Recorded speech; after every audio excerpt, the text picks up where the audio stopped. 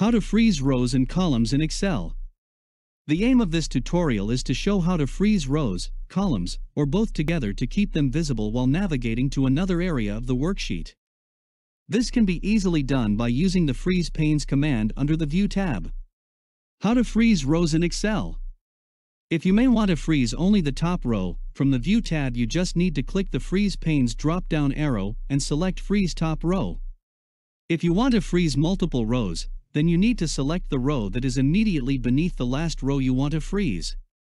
From the View tab, just click the Freeze Panes drop-down and select Freeze Panes. How to freeze columns in Excel. Freezing columns in Excel is done similarly by using the Freeze Panes commands. If you may want to freeze only the first column, from the View tab you just need to click the Freeze Panes drop-down arrow and select Freeze First Column. If you want to freeze multiple columns, select the column that's immediately to the right of the last column that you want to freeze. From the View tab, just click the Freeze Panes drop-down and select Freeze Panes.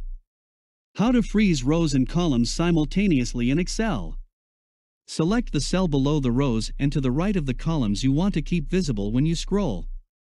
Freeze Panes option will freeze the rows above it and the columns to the left. How to unlock rows and columns in Excel. To unlock frozen rows or columns, you need to go to the View tab, select Freeze Panes, and then Unfreeze Panes.